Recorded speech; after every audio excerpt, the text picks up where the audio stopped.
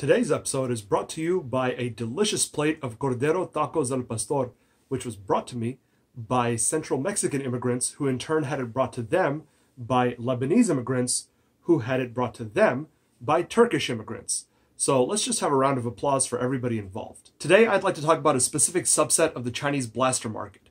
I had seen these blasters for a long time while browsing sites like AliExpress and Taobao, but I always ignored them and just kind of scrolled past because they looked like realistic firearms. And the Chinese have a fondness for firearm replicas in their toys. I personally really don't like that for a variety of reasons.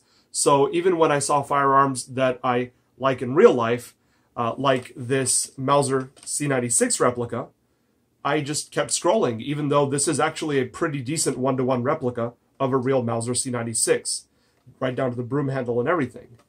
What caught my attention finally was not the blasters themselves, but the ammo they fired. That. Now, if you take a look at this, this looks like more or less a real firearm round, right? So I looked at that, and even in the pictures, I could tell there's no way that's foam. That doesn't look foam. And I could see that it wasn't a shell that was designed to eject from a light and sound blaster. Some of them have realistic looking rounds that are just meant to cycle and pop out the side, but this one was shown actually firing from the muzzle, and the magazine was shown loading them. So I was curious, and it was cheap, less than 10 bucks, so I thought, why not? When it finally did arrive, I found out that this is, in fact, quite solid. It's not foam at all. It is a plastic body with a rubber head. This is pretty solid plastic. In fact, this is rather similar to a Busby shotgun shell, a bit smaller but just as sturdy. You can step on this and it will hurt your foot way more than it will hurt the shell itself. The head has a little bit of give this way, but the rubber is extremely solid this way, and it's like an FVJ. This is hollow on the inside, so it's not as heavy as it looks, but still quite heavy for a blaster round. And I was curious to see what kind of propulsion system this thing had that could eject such a heavy and unwieldy projectile. So I loaded it up. It is a Springer, and yeah, that answers that question. It really can't. It's pretty awful. So with the barrel off, so no barrel drag, it was doing about 20 FPS sometimes.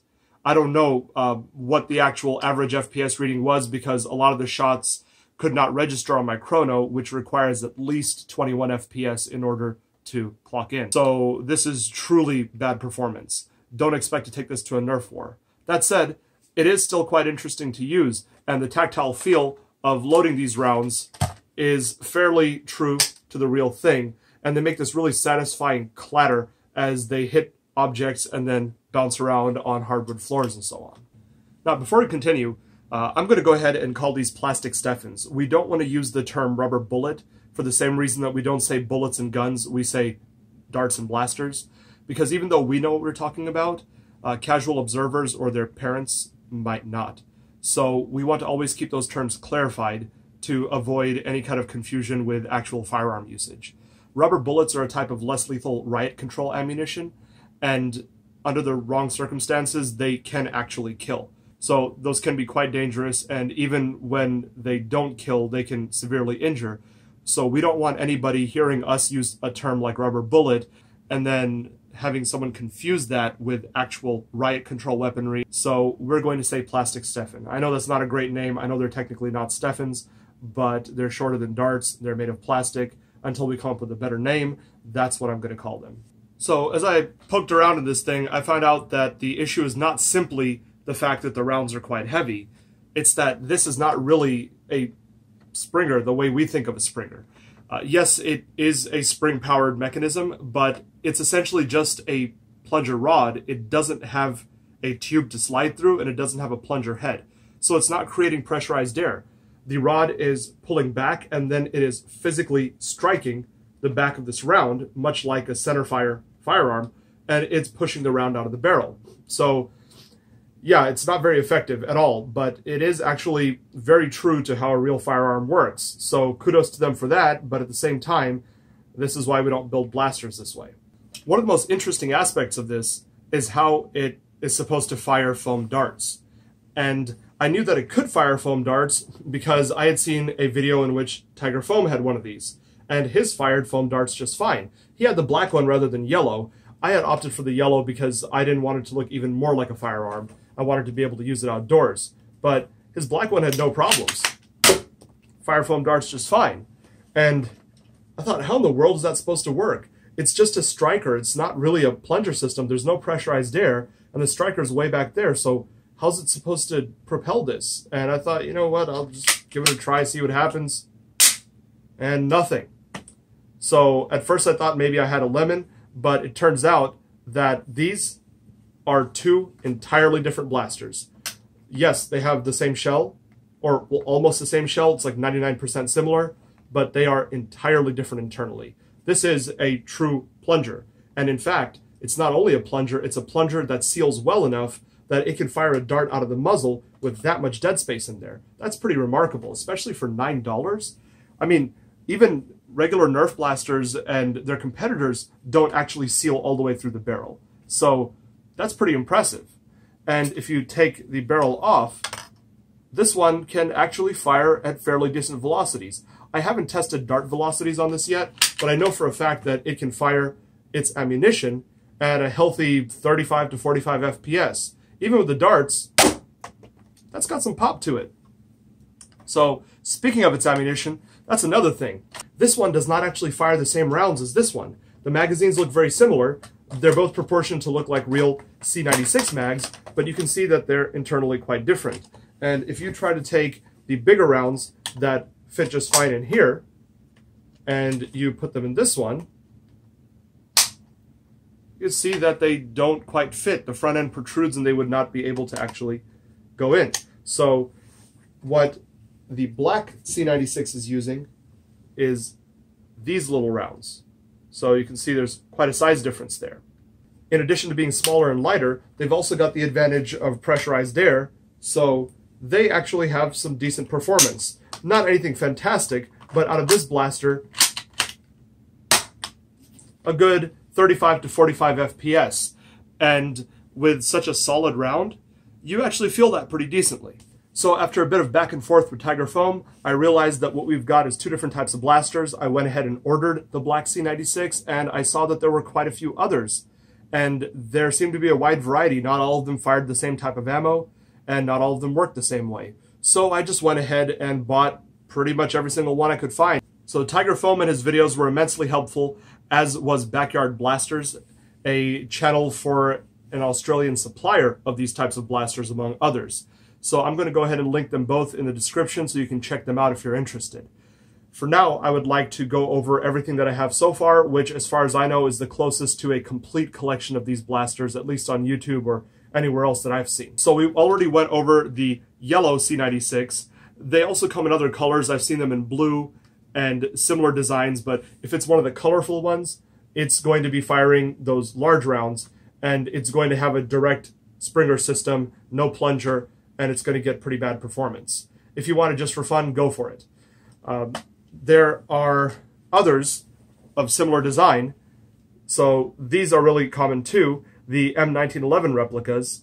This one is blue with a yellow body. They also come in yellow with a blue body. They both work the same way.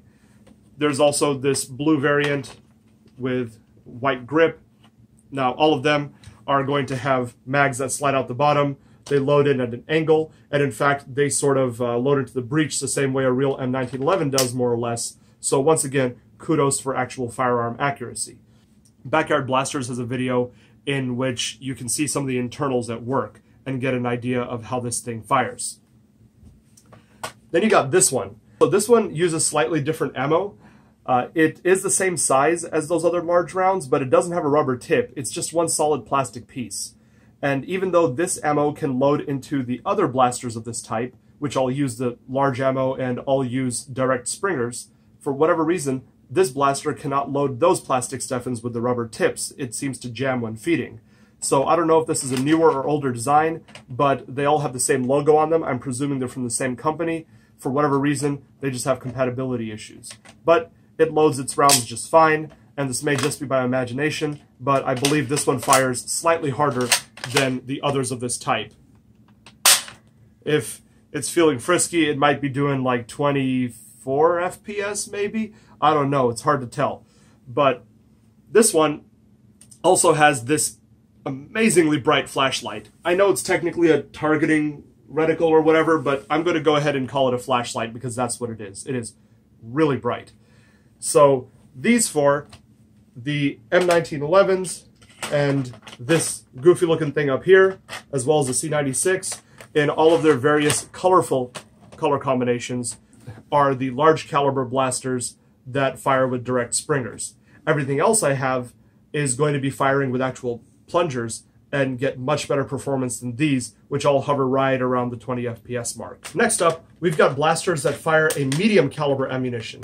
We've got a KG9 machine pistol and a mag-fed shotgun.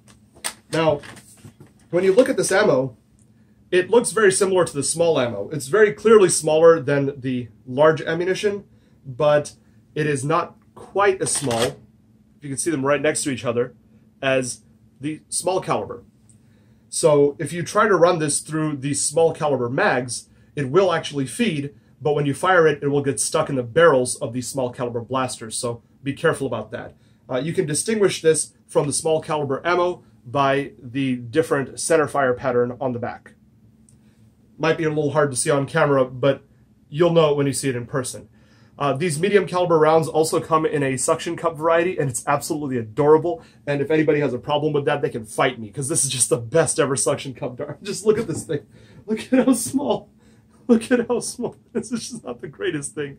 So the suction cup is a bit too small, and it's a bit too heavy for it to actually stick to anything, but I don't care.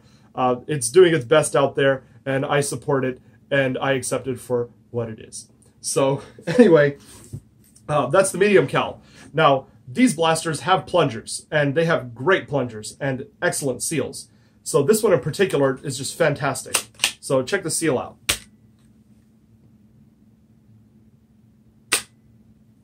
So, needless to say, it can actually fire darts out of the muzzle just like the black C96 can, the shotgun can as well. This one's operating with a little more dead space, so it's not quite on the same level. But both of these are firing their Stefans at about 40-ish FPS, give or take a little bit. So the performance is obviously much higher than the direct springers, but it's not quite as high as the small caliber blasters. Like the direct springers, these are available in several colors.